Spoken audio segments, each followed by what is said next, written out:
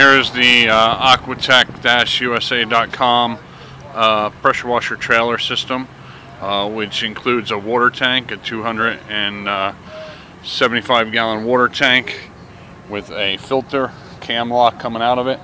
Has a 12 volt DC water pump with a marine battery for pumping the water from the tank through to the high efficiency hot water pressure washer, which includes a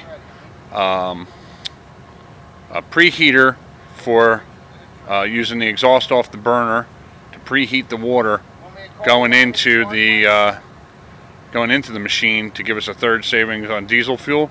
This unit also is portable and can be rolled off the trailer. This one does 5 gallons a minute at 3,000 psi, has a 12 volt burner system with a separate interstate battery on it for running that. You could run this either off the water tank, or you could run it and just connect the garden hose direct to that here and run it that way. So this is a 5 gallon a minute at 3,000 psi with a 16 horsepower gas engine, diesel fired burner, and you can go to our website at www.aquatech-usa.com for more information.